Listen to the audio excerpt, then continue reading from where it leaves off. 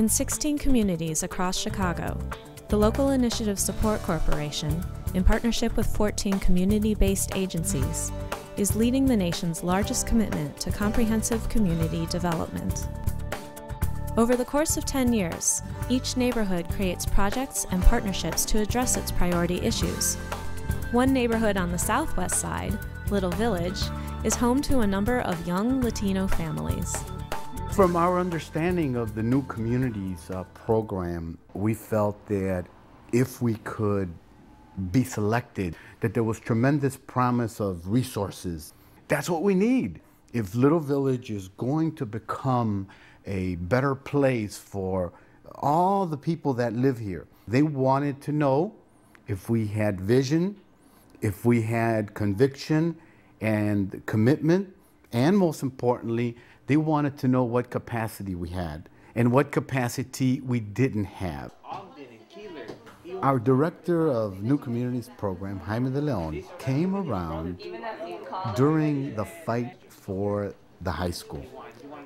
People were tired of the lack of progress. And after the hunger strike, I went back to him and I said, so what are you going to do now?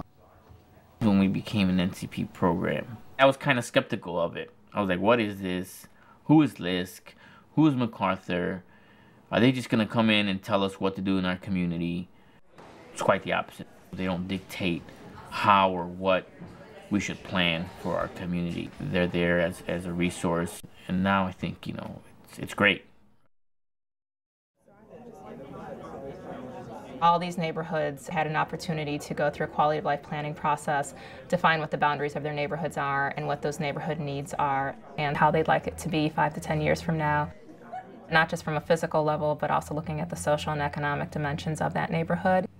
So that plan helps guide and serve as a blueprint for investment.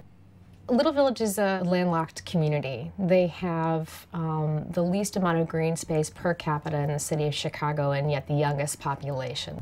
It is the local park. This is the one most folks in Little Village come to, but it's, it's really pushed up against one side of the neighborhood, which is the west side, so a lot of the kids on the east side can't come because of gang boundaries.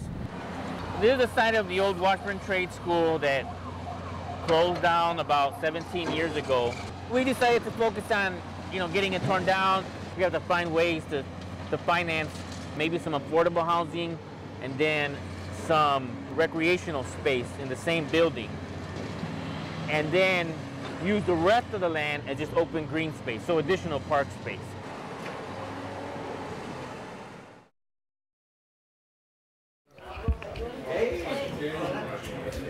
It takes more than bricks and mortar to build a community. Buenas tardes, good afternoon. My name is Julian Lazalde. I am the NCP organizer for LVCDC, Little Village Community Development Corporation. So I want to welcome you formally. Recently, there was a Hoops in the Hood technical assistance workshop. There were 11 neighborhoods in total represented to learn about creative ways to bring communities together. As one of those people who founded the Resurrection Basketball League back in 1999, never in my wildest dreams did could I imagine this growing beyond the boundaries of Pilsen. Everybody says, let's take the kids off the street, but our approach was no. Let's put the kids on the street. Let's take the bad stuff off of the street. What LVCDC was able to do was take this model and enhance it. They were able to bring other elements to the table that would invite additional residents to the project. The health component, certainly, and the arts component, which has been a huge enhancement to the program. My question to everyone in the room is, what's your vision for this? I have a question about competition. Mm-hmm. On the south side, southeast side, we have a lot of people play basketball all the time. So did you all have any issues with that? With competition? Right, with other leagues or AAU basketball? If I could say something. Yeah. As a basketball player, there's nothing better than actually playing in a gym. I mean, there's nothing great about playing on an oil slick street, not the ideal basketball situation, but there's something very powerful about a community using community space in a very community-oriented way. You talk to the guys, you talk to the kids, they know who runs the streets, and there's nothing more powerful than having a community saying, these are our streets. I saw the goodness that comes from that. When they came on 22nd and Avers, and when Little Village came on 22nd and Avers, and to see African Americans and Mexicans come together, it was a good thing to see. One of the reasons LISC and NCP were attracted to Be on the Block and RBL was the acknowledgement that sports can be a versatile tool to address a broad range of community development goals, as have all been discussed today. Public safety, utilizing public spaces, emergence of new leaders. West Haven this year launched the West Haven Baseball Club. Humboldt Park did bigger bikes and have been doing it for now 4 or 5 years. We've been doing this with nickels and dimes. So it encourages the deepening of relationships that you have or establishing new ones.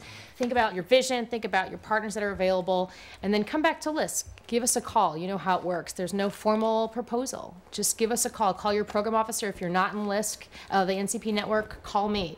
Did you have police? This program has given some of our newer organizations and some of our veteran organizations an opportunity to come together and learn from each other. Relationships are the critical factor of this program.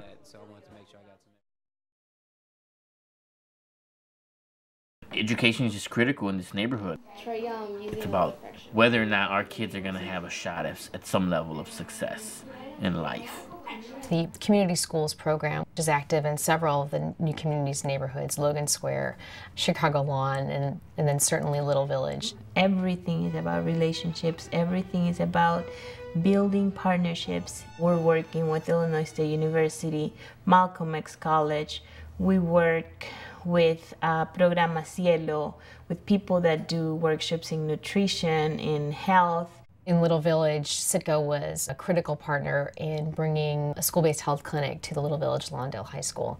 The Little Village Community Development Corporation recently obtained a $400,000 startup grant from Citgo Petroleum Corporation and partnered with the Alivio Medical Network. And once we move forward, it will become more and more looking at sustainability for Alivio to be able to maintain the site here. Leveraging is probably our middle name.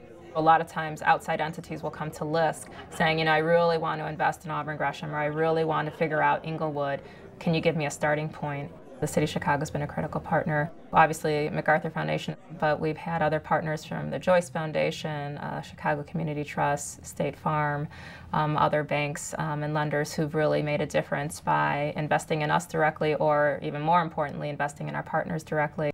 Our scribes are sort of another set of eyes and ears documenting what's going on, and our photography's played an incredibly important role capturing the images and sort of change over time of our neighborhoods. And we've now seen a new generation, a younger generation, coming into the field through the New Communities program.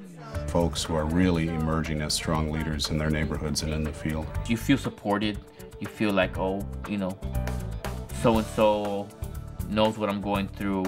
Maybe we can have lunch and see how they handled it. We do have flexibility with the resources, and there is time. The MacArthur Foundation has committed to these neighborhoods not for 1 to 2 years, but for 10 years. A healthy neighborhood in Chicago is a stable, diverse neighborhood. If we end up with that kind of characterization in most of our neighborhoods, I think we can be satisfied that the funds and the effort that we put into this have been worthwhile.